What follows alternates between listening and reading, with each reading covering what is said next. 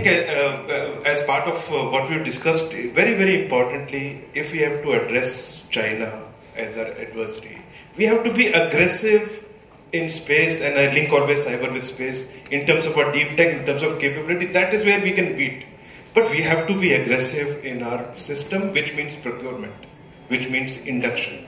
I think very clear lesson, everything is in our hand.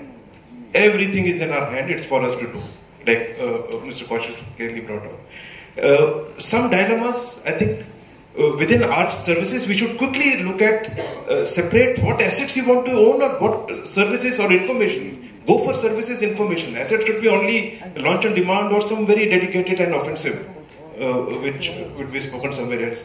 But only those.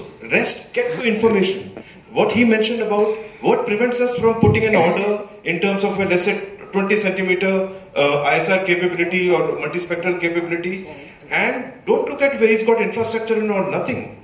Put an order, 2 years from now we'll pay at this rate. Don't pay anything. Put a contract there. Whoever is L1 or whoever is from the industry comes up, he will develop the satellites, put it there, you will get your information. You don't get information, don't pay. So services and information is the way to go. So much can be done where the purchase orders can be given. Unless you give purchase orders, the clarity, nobody will fund. Dilemma, big names with ISRO, big industrial houses, all on build to print or whatever technology, nobody putting money in startups. Why? Risk levels. Startups working day in, day out, that's where deep tech is happening. No one supporting, foreign funds are supporting. Okay, so these are the ground realities. So our procurement process should look at it.